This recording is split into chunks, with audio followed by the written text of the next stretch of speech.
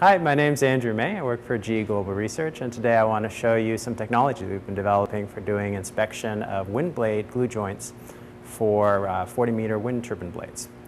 Now the goal here is to inspect the glue joint on an I-beam structure that's glued together in a blind fashion, so we're not able to see the actual glue joint as it's being laid down. Normally this is done with ultrasound, which can take up to 10 hours to complete and requires water to couple the ultrasound into the part.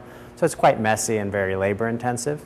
We've in the last 2 years been working on a new technology to do that same type of inspection electromagnetically, so we don't need the water anymore and we can do it 10 times faster.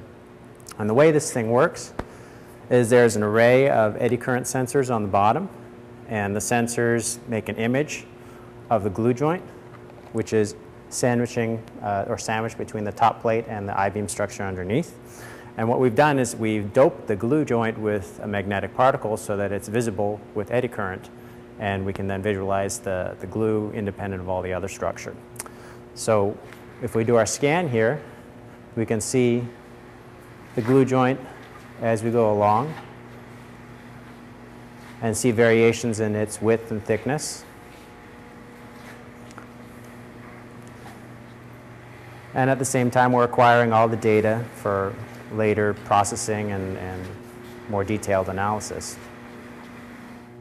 Okay, so eventually this technology is going to be commercialized and used to do the inspection on a complete 40-meter section of wind blade, reducing the inspection time down from 10 hours to 1 hour.